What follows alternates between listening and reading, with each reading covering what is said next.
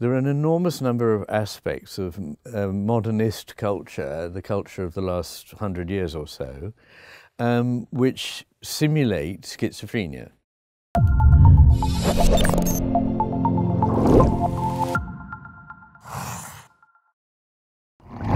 Well, it's my pleasure to welcome Dr. Iain McGilchrist, psychiatrist and author of The Master and His Emissary, The Divided Brain and the Making of the Western World, here to AEI. Dr. McGilchrist holds multiple fellowships at Oxford University, the Royal College of Psychiatrists, and the Royal Society of Arts. So welcome, Iain. It's good to have you. Thank you very much, Brent. So I hear from others that one question authors don't usually get asked when they come onto a program like this is, what's your book about? So why don't you start there and give us a little bit of what your book is about? Well, it's about the vexed topic of the difference between the brain hemispheres, a topic that has become rather a toxic topic because of its exploitation by media people and pop psychology. Mm. And it started with things that we learnt, well, it took off, let me say, because we learnt differences about the brain hemispheres in the 19th century, but it really took off after the first split brain operations in Caltech in the 1960s, where the brain was divided. This was for treatment of intractable epilepsy, and it gave people an insight into what the two halves of the brain might do that were different.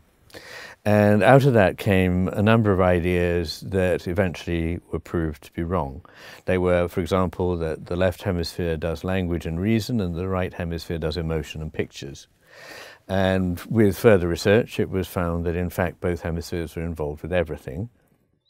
But that was a bit that we didn't notice, was that they are involved consistently in two entirely different ways. And the subject had fallen into disrepute because we were only asking the machine question, what does it do? And we're finding that they're both involved in doing everything. But the question, the more human question, and after all the brain is part of a person, in what way do they do, was not being asked. But if you ask that question, you get a fascinating series of answers. And my book is really expounding what those differences are between the two brain hemispheres and what influence that might have on the history of culture, including and specifically our own culture now. You talk about the right hemisphere of the brain as being the master. Yes. And you talk about the left hemisphere as being the emissary. Yes. Tell us what you mean by that. Well, the image comes from a story of a wise spiritual master who looked after a community so well that it flourished and grew. And after a while, he discovered that he not only couldn't look after everything that was needed by these people, this community, but that importantly, he couldn't be involved in certain things if he was to maintain his overview. So he delegated that job of going about and doing certain quite specific detailed administrative tasks to his brightest and best servant. The trouble with this guy was that he was bright, but not bright enough to know what it was he didn't know. And so he thought, I know everything. What does a master know? He doesn't know anything. He's sitting back there, smiling seraphically back at base. He doesn't know anything. I'm the one that does all the heavy lifting. I really understand. The trouble is, he didn't know what it was he didn't know. He didn't know what it was the master knew. The master knew he needed the emissary didn't know he needed the master. And this led to the collapse of the community, and this is a parable. The parable, I think, applies to the relationship between the two neuronal systems, the two hemispheres. One has a broad view, which includes the need for a detailed view. It has a global view that sees the need for certain quite specific facts and data. The other hemisphere, and this is the left hemisphere, sees only the details, but has no concept that it's missing the big picture. It thinks that maybe you can put all these details together and they'll compose the big picture. But actually it's not like that. We think, and the left hemisphere can't see that it could be otherwise, that a whole is simply made by putting together the parts. But actually, the whole of many things, as we appreciate in living, is not the same as what you get when you take it apart into a handful of pieces. And so you've used some interesting examples in the past about this from the animal kingdom. Yes. And how you sort of, how the penny dropped, as it were, when you started studying animal behavior. Could you talk a little bit about that? Because I think that helps to explain this left-right hemisphere distinction. Yes. Well, it's not just human beings that have lateralized brains. In other words, that have two halves of the brain that are not symmetrical. By the way, they're not symmetrical in anything you can measure, anatomically or physiologically, so functionally, structurally, they are different, reliably so. But this is not just about humans, it's not even about apes, it's not even about mammals, or reptiles or amphibians, or fish, or insects, or nematode worms. Every existing living thing that we know that has any kind of neuronal structure at all has an asymmetrical one. And that leads to the question, why? And there is an answer to this, which gradually dawned on me, which is that it has an important evolutionary significance. That is, that it solves a conundrum, how to eat and stay alive. Now, that doesn't sound like a conundrum to us now, but for most animals, it's a dangerous business being focused on one thing, because you're obviously not looking at everything else. So while you're focusing on catching that rabbit, picking out that seed against a background of grit, picking up a twig to build a nest, you've got to have very sharply focused attention, just very narrow beam attention to a detail.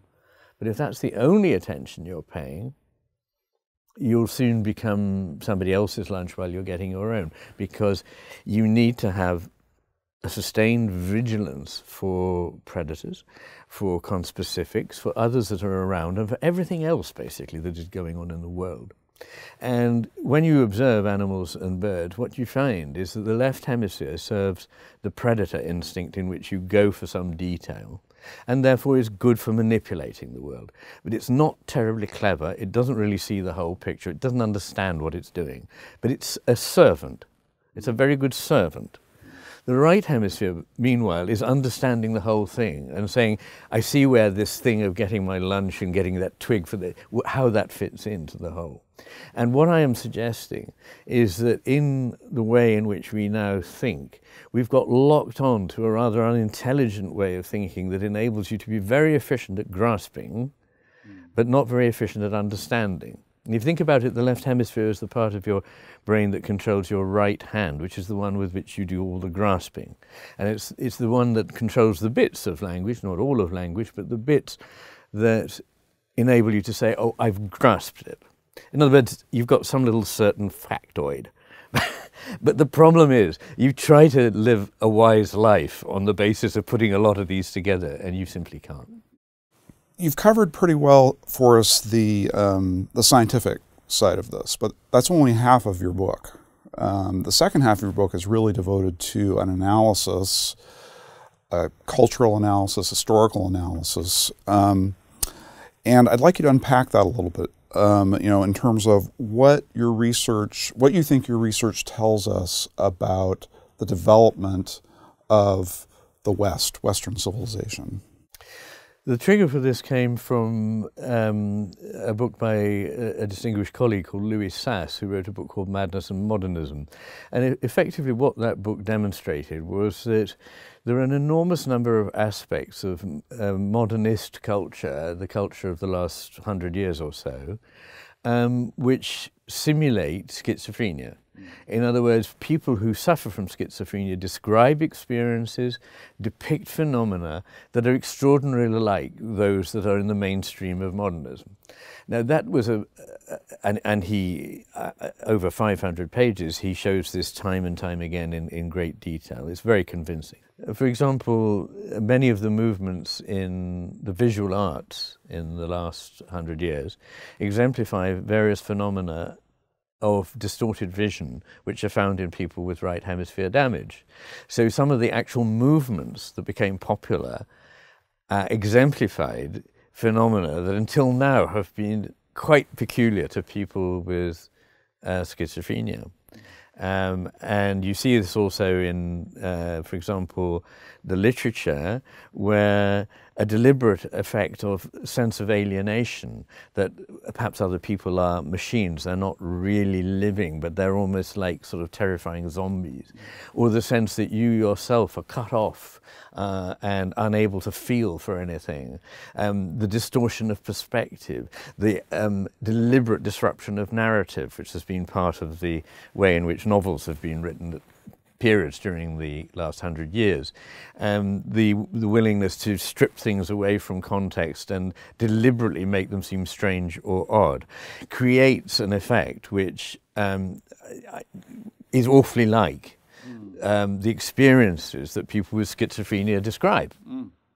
They seem to be experiencing something that modernist artists, writers, and even philosophers seem to be tackling, which is this kind of devitalization, this alienation, this disembodiment, this mechanization, and so forth, which comes out in the art and culture. So the question is why? And this struck me like a thunderbolt, because I'd been researching at Johns Hopkins in Baltimore on asymmetries in the brain of people with schizophrenia. And what I had learned, amongst many other things, apart from the fact that their brains are not asymmetrical in the way that ours are, is that people with schizophrenia are awfully like people with right hemisphere brain damage. People with right hemisphere strokes or tumours or injuries experience things, describe things, depict things in the way that people with schizophrenia do, broadly. I mean, there are differences, but that's a very substantial similarity. And so what I took from this was that it wasn't that we were all becoming schizophrenic, but that maybe we were not utilizing what our right hemispheres tell us. We were listening only to what our left hemispheres tell us. And I looked at that for quite a long time and saw masses of evidence that this seemed to hold up. And I then thought, well, if that's the case, and in the past we've had, different kinds of culture, there have been many movements in the history of ideas in the West, they presumably weren't all so skewed in this way. And I looked at the ancient Greek civilization, at the Roman civilization, and at our own modern civilization, starting with the Renaissance and moving forwards through big movements like the Reformation, the Enlightenment, Romanticism, modernism, and postmodernism. And to abbreviate a much longer story, effectively what I saw there was the same shape repeated. And that shape goes like this. At the beginning of a civilization, it seems suddenly to erupt with a great efflorescence of ideas, thoughts, creative material in poetry, in drama, in history making, in the writing of myths, in the exploration of the seas, the stars, the use of mathematics, even the beginnings of engineering. And these things then, over time, which are so effective and so flourishing, quite soon, over a period of usually about 400 or 500 years, deteriorate in a recognizable way. The society becomes more rigid, it becomes more steeply hierarchical, it becomes more bureaucratic, it becomes more interested in control and power than it is in actually imagination, which requires that you make yourself vulnerable in certain ways. And it simply can't afford to do this. And the Greeks overreached themselves with their civilization, the Romans did the same, and they collapsed. Now, in our own case, I believe that we're following the same path, that we were very rich in creativity for a few hundred years, and that in the last, certainly particularly the last 150 years, there has been an overemphasis on domination, getting, empire, first notably the British, and then more in a commercial sense the Americans, and cultural domination, in which I think a very diminished sort of bureaucratic, necessarily so, because when you've got an empire, what are you going to do? You're going to be emphasizing the military and the bureaucracy and the administration. It has to be managed. It has to be managed. And so management think, which to me is the death of imagination, becomes the, if you like, the way in which everything is interpreted. It's interpreted as essentially knowable, quantitative, objective, and essentially dead. Whereas in fact, everything we experience is changing, animate, and multiply connected to everything else we know. So one living, animate, changing, pleasantly, constantly leading one beyond the horizons of what one knows now, that kind of a world gets eliminated in favor of a dead, static, contained, and knowable nothing. That's where we're at. Well, that's a little daunting.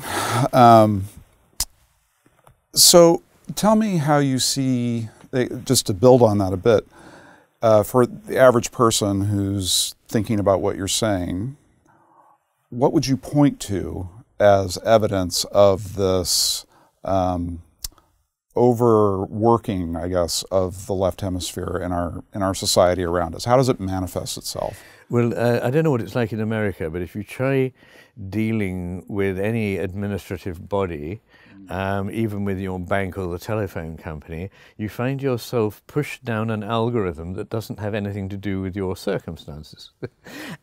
And it's over control.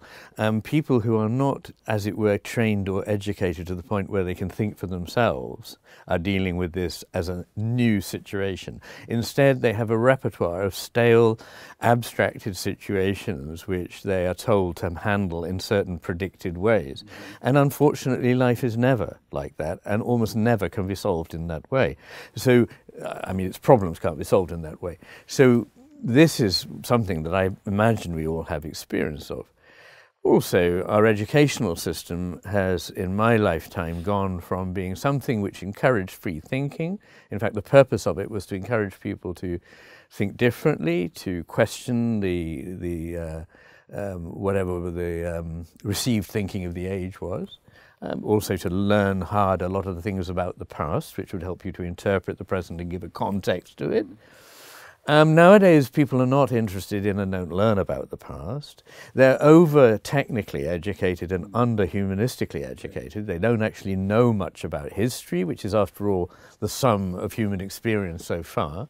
They're not encouraged to examine imaginatively literature, which enables you to get into other worlds than the one we now live in. I mean, the whole point of education is not to be relevant. The worst possible thing is to say it must be relevant. What that means is it's got to replicate whatever it is we're stuck in now. But the point of education is to break out of what we're stuck in now. And so that's the error.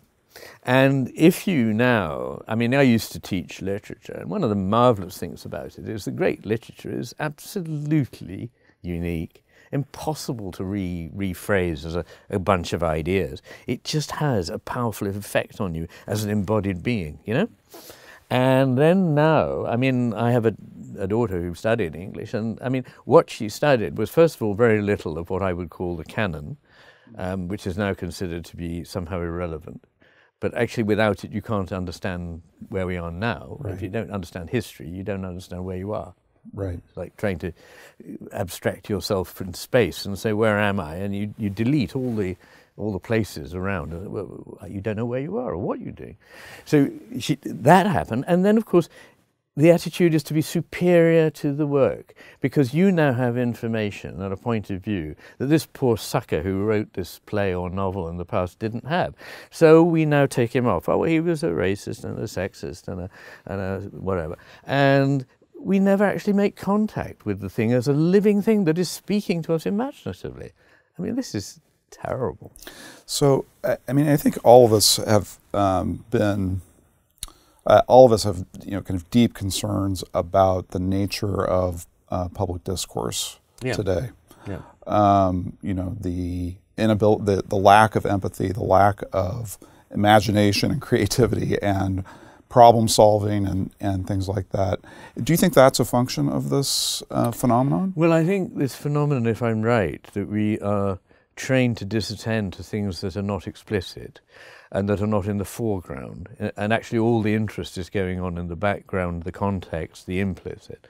If I'm right, and we're mainly focused on grabbing the obvious, then we would be living in a materialist society that didn't value spiritual things which simply can't be measured and can't be proved. It would tend to prefer technical matters that can be measured to those that are creative. It would tend to stultify the intellect, and I think that is what is happening, and people aren't trained to think critically about their own opinions. So you get, you know, when I was at school, I was taught the purpose of an education is to be able to give graded consent or graded dissent to any proposition. And I believe there is nothing so good that more and more and more of it is just better. And there is nothing so bad that a little bit of it might not do some good. And if you accept that, and I think it's hard not to, then the discussion has to be about where we should position ourselves on this continuum. That is not had as a discussion because people are polarized. The left hemisphere tends to be extremely crude and black and white and sets up oppositions. The right hemisphere is better at seeing that things that look like opposites may cohere. They may actually need one another and coexist.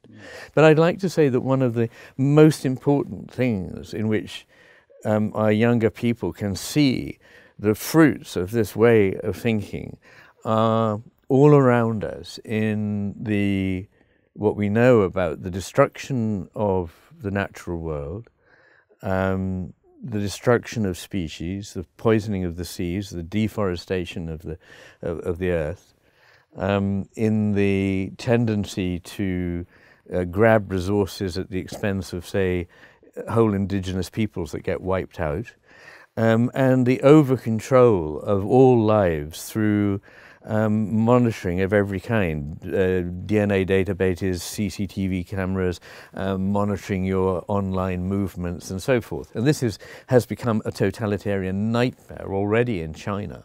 And I worry about this being exported here. There are already signs that it is actually happening here. It is happening here, but it's interesting because it's coming through the private sector rather than the government. Yeah, no, that's right. Completely, yeah. Can I talk about Predictim? Yes, please. Go right ahead. Yeah. Do you know about Predictim? No, please tell us about it. Okay. Well, you know, in China they have this social credit system whereby everything you do is monitored and evaluated. And if you talk to the wrong person or voice the wrong opinion or buy the wrong thing in a store, this counts against you. And if you get enough bad points, you can't actually get a job or take a loan or even move from your town because you can't buy a train ticket. Well, believe it or not, in America there is a private company called Predictim that has developed an algorithm, and these things always start as for your own protection, you know, how everything sinister gets in, to make things safer. And this one is about how can you get safer than this? Babysitting.